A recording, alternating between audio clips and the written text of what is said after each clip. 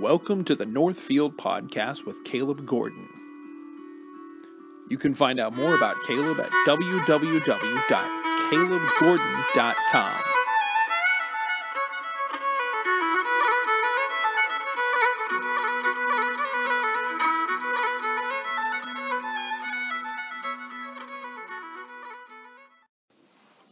Welcome to the podcast, everybody. So excited you are here with us today. It's the day after Thanksgiving, Black Friday.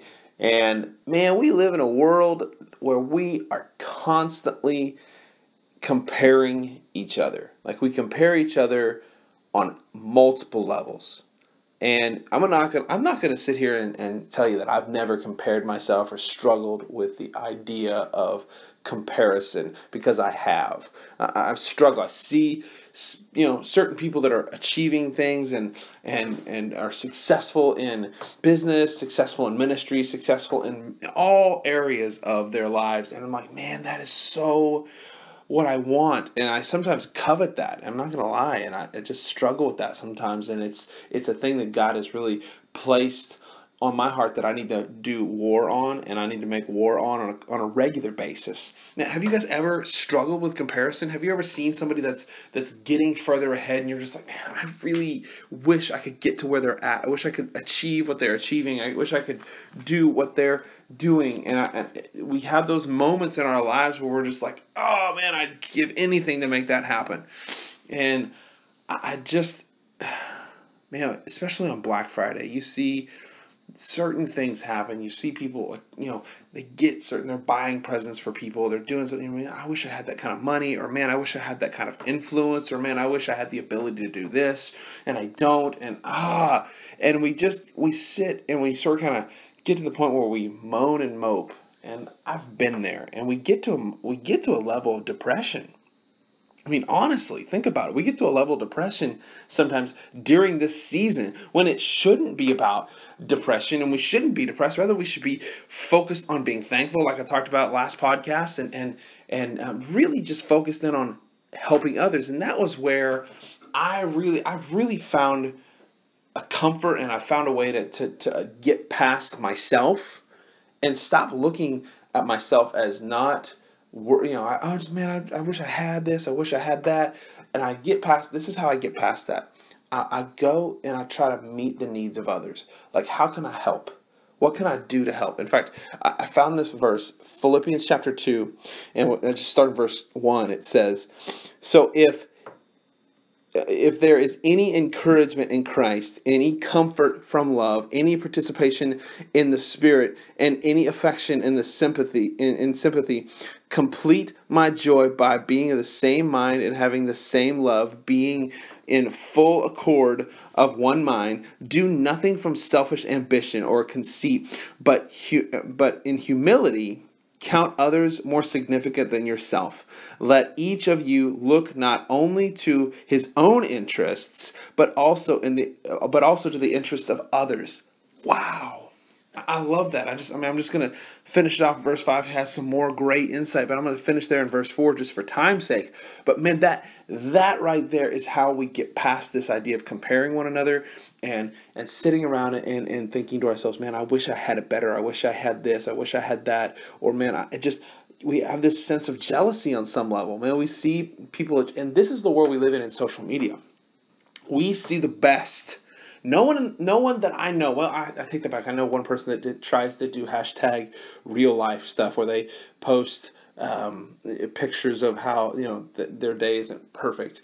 But man, most of us, when we post pictures on social media, we don't post the fights that we have with our spouses. We don't post when our kids are back talking us and lipping off to us, and they're we post the pictures of the perfect family, the perfect moment, the perfect meal, the perfect experience. We that's what we do on social media. And so everybody, when we look at each other on social media, we look and we say, golly, man, they've really got it good. Look how awesome their marriage is. Look how awesome their life is. Look how awesome their church is. Look how awesome this is. And we want what they have because they post the best. They post the best. What does that just say right there? Verse 3.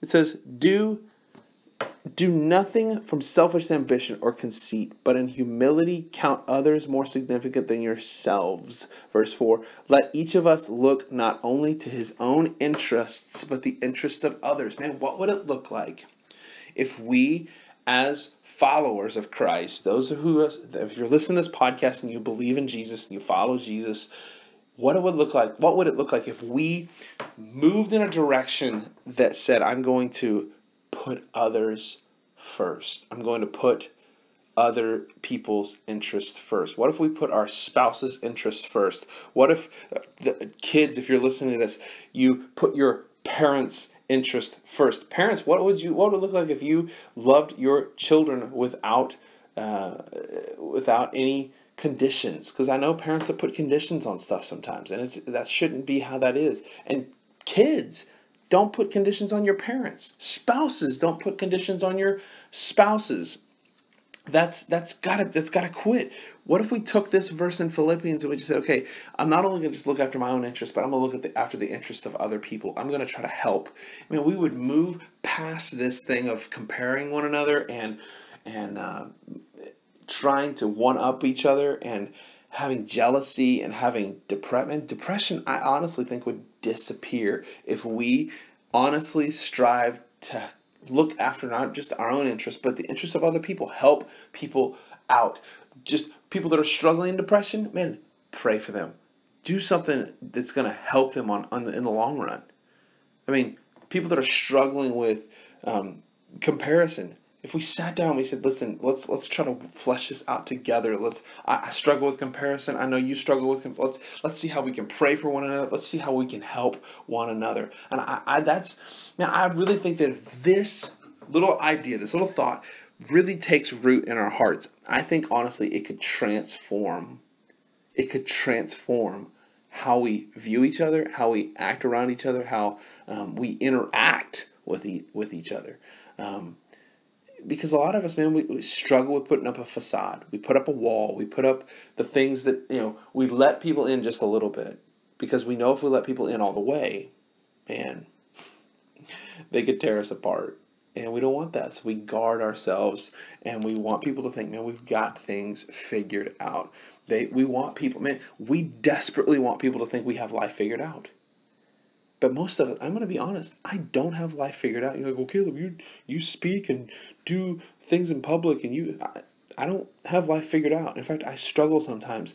And like I said in the beginning of this, I struggle sometimes with the comparison, and I struggle with jealousy sometimes. And that shouldn't be my case. How do I get past that? Well, the Bible just tells us what we need to do. We don't just try to go after and achieve our own interests. We go out and we try to help one another. We love one another.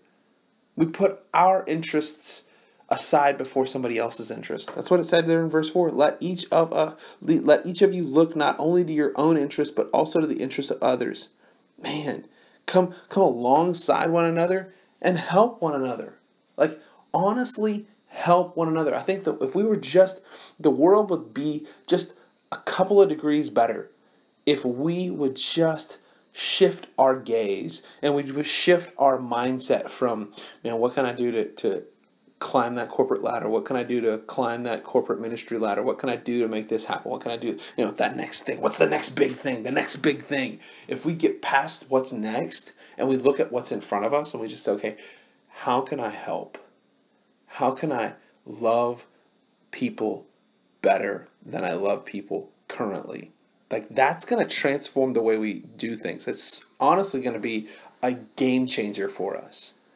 If that's how we move and live and have our being. Like, if we put other people first and we put their interests ahead of our own, and we don't come in with a conceitful mind or a comparing mind or a jealous mind, but we come in with affection and sympathy, and we just come in and say, man, I understand where you're struggling and I want to help. And when people come and say, listen, here's where I'm struggling, don't be the jerk that's like, oh, wow, that's great that you're struggling. I'm so sorry. This is how we do it. Oh, man, I'm so sorry that you're struggling with that. Let me pray for you. And then we pray and then we go, man, I'm going to tell you how, Susie, or let me tell you, John, man, they're struggling with this, they're struggling with that. And we always couch it in Christian terms. That's got to stop. We got to quit couching those things in Christian terms. Oh, man, he's struggling with lust, or she's struggling with pride. She's struggling with anger. Quit. We need to quit that, and we need to start loving one another and putting other people's interests before our own and helping one another. And we can do that by, first of all, praying for one another. Like, legitimately praying for one another. I think that's the first thing we do. And after we pray, then we look for ways that we can serve. Like, serve the other person, serve their interests, serve their goals, help them achieve what they need to achieve. And man, if you help other people achieve their goals, your goals are going to get achieved as well. Like, it's going to happen. Okay, it's a biblical mindset. Like, you help other people, you're going to get helped. Like, it's going to happen. Like, honestly, I just think that we need to move in a direction that is more focused on loving people better than we currently do. Like, that would change the world. I think that's how we need to do this thing. That's my hope for us today, guys. Hope you have a great rest of the weekend. Man, I hope to see you guys in church on Sunday. That's my hope. Love y'all. Let's go get them.